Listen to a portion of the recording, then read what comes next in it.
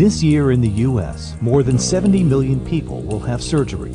Studies have shown that many of those surgical patients will experience postoperative nausea and vomiting, or PONV, even if they took medicine to prevent it. Studies have also shown that nearly 80% of PONV occurs up to 48 hours after surgery and often after discharge from the recovery room.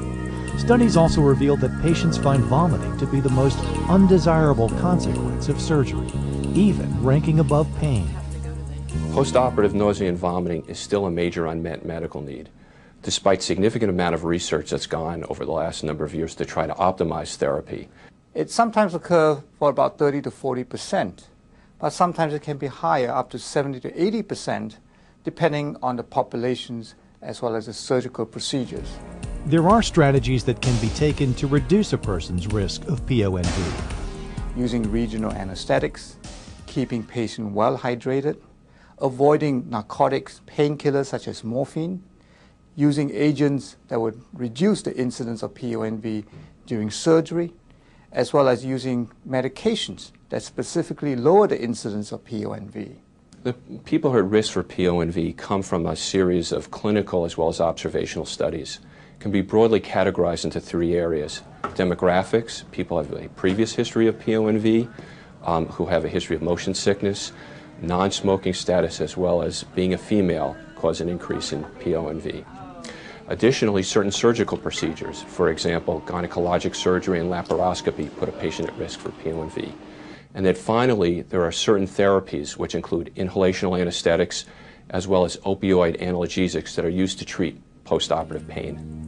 PONV is not only unpleasant to the patient, but it is also costly to the healthcare system.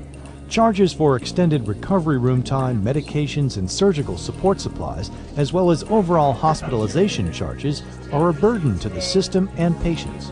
Add to that the misery of PONV itself, not to mention potential lost wages for the patient due to extended hospitalization or rehospitalization. PONV can cause significant discomfort to our patients. In surveys, patients tell us that they would rather endure some degree of pain if they can be free of PONV.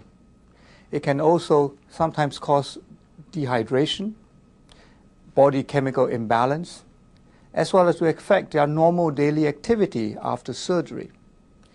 In some cases, it can cause wound disruption, resulting in reoperation.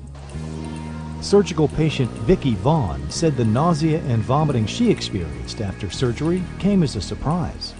The nausea and vomiting, the vomiting was much worse than the pain. The pain you expect, but the vomiting and the nausea, you don't expect it when you have surgery.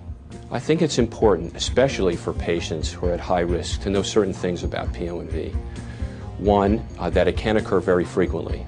Two, that it occurs very soon after a patient wakes up from anesthesia.